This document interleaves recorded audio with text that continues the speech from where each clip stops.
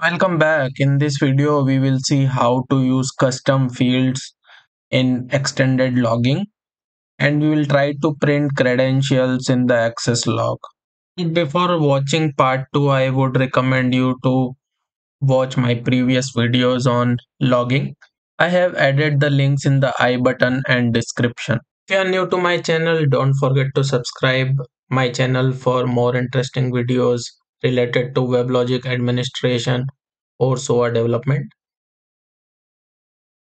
So let us discuss under what scenario printing credentials in the access log can be beneficial. So let's say this is your WebLogic server and some source system is calling your service. Now that source system is getting HTTP 401, that is unauthorized error, and the source system is claiming that they are using correct credentials.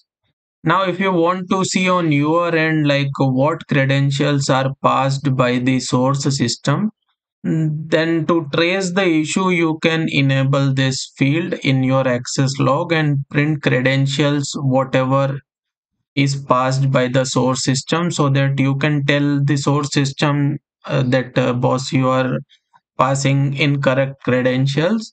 So it can be helpful to debug issues or to identify what credentials are passed by the source system.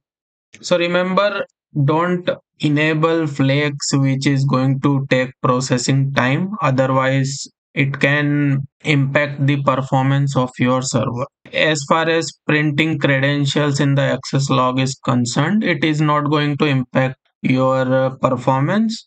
So you can keep it enabled if your client policy allows it.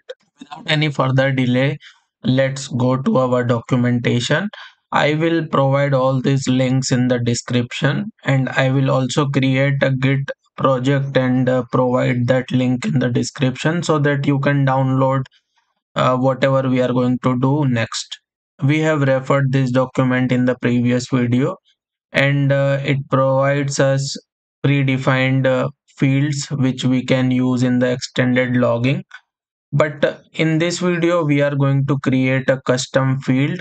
For that, we'll have to create a Java class. So this is the document. As per this document, we'll have to create a Java class, and it should implement this class. So let's see how we can do this. If you scroll down, you will find the Java code here. So we'll simply use this Java code and customize this as per our need. So for that, we'll use Eclipse as a IDE. You can use any other IDE if you want. So for that, we'll create a Java project. For the sake of simplicity, we are going to give the same name which is there in the example. So this is the class name, and we are going to use the same as a project name. So let's copy this, click next, finish. So here we have one Java project, and in the source we are going to create a Java class, and again we'll use the same name, and we are going to use default package, finish. Now we will copy our Java code from the document,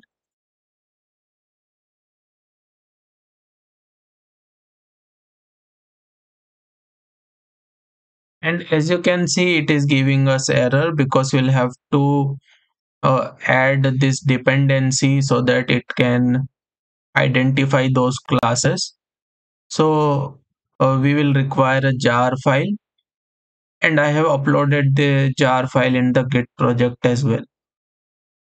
So let's copy that jar file. First, I'm creating a folder here, and let's name it lib. So this is the jar file. We'll paste it here, and we'll add this to our build path. For that, right click and add to build path. Now you can see those errors are gone.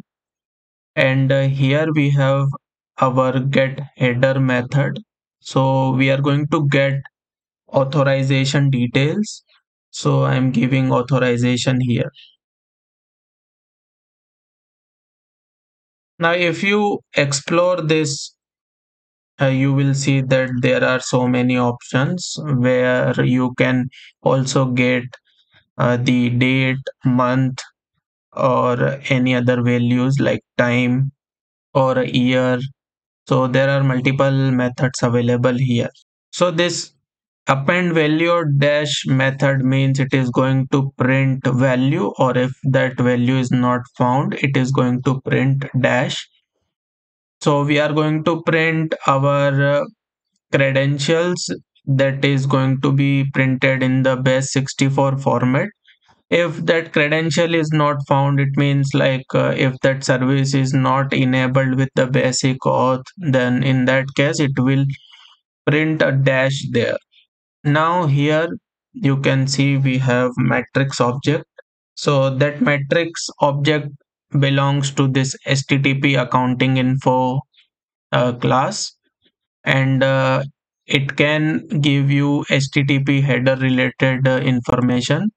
So this object is having multiple methods, and you can use those methods here, like you can print or type or content type, context path, header, method, or protocol, and number of methods are available.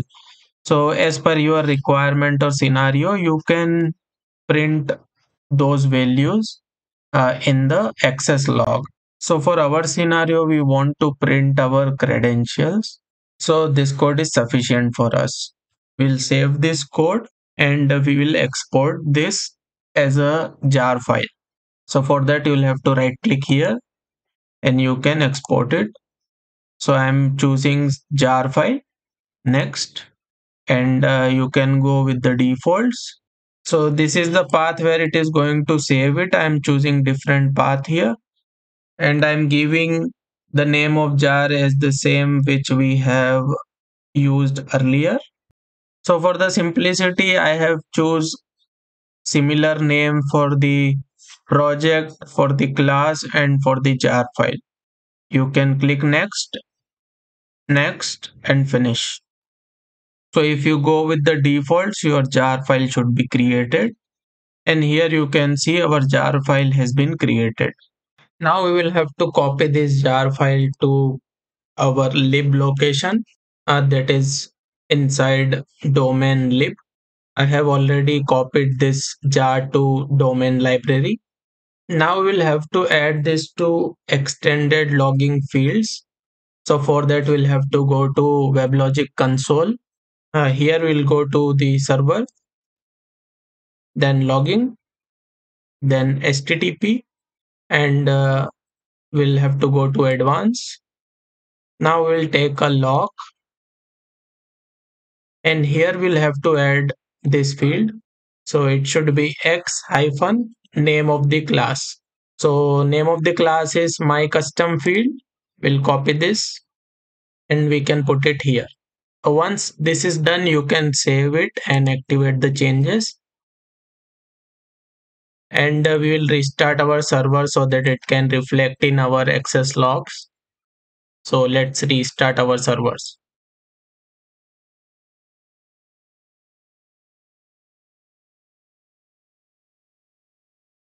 Now let us check our logs to see whether that jar file is loaded or not. For that, we'll go to our server log, and here we can search our jar file. So you can see while restarting the server, our jar file was loaded.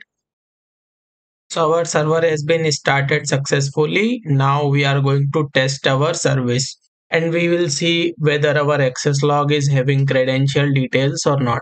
To test this out, we will use our script which we created in the previous video. Let's see what we have inside this script again.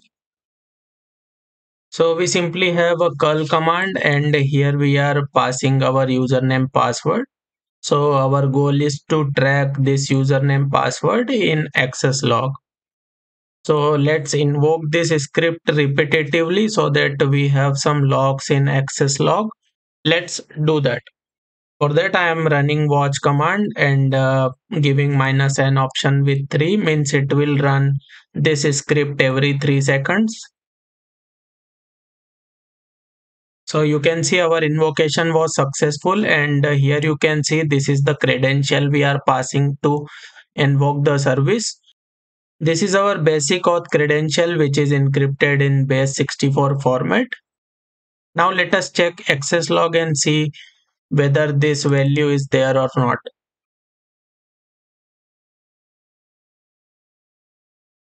And here you can see we are able to track our credentials in access log. So let us try to decode this again using online decoder. So I'm copying this value. So this website is there to encode or decode base64 values. I'm simply putting our value and decode it. And you can see we have our username and password decoded. That's it for this video. In the upcoming videos, I will come back with more interesting topics. If you found this video helpful, please like my video, subscribe my channel and hit the bell icon for the further notification. And don't forget to leave a comment so that I can cover different topics for you. Thank you.